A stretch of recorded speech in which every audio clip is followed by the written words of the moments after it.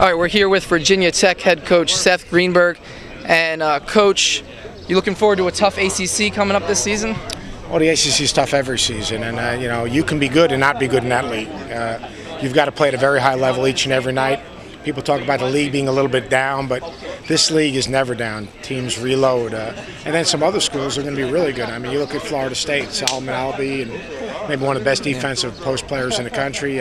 Georgia Tech has maybe the best recruiting class in the country. Carolina's Carolina, Duke's Duke. Maryland returns everyone, especially with Vasquez returning. So the league, top to bottom, is as good as any in the country. So you guys have Malcolm Delaney and Jeff Allen coming back this year to lead your team. What do you look for them to improve on from this past year to get you guys, to get to that next step at the top of the ACC? Well, Malcolm and Jeff are very good players. I think we know what we're going to get out of them. I mean, Malcolm's got to give us great leadership.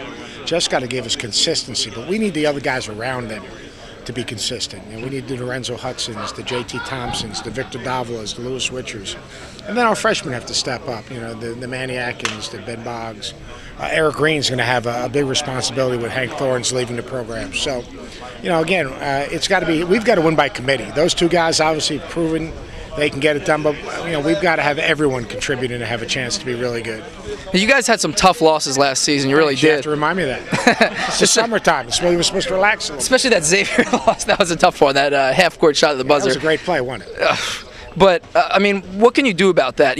Last season you guys had a good season, but like I said, it was just some close games. What can you do about that to, change that this coming season? Well, we won 19 games, and we lost 7 games in the last possession of the game. It's not the last play that loses that game for me. It's the plays within the game. Like, I look at the Carolina game in the ACC tournament. If we get to stop the last possession in the first half, maybe that jump ball has become a factor.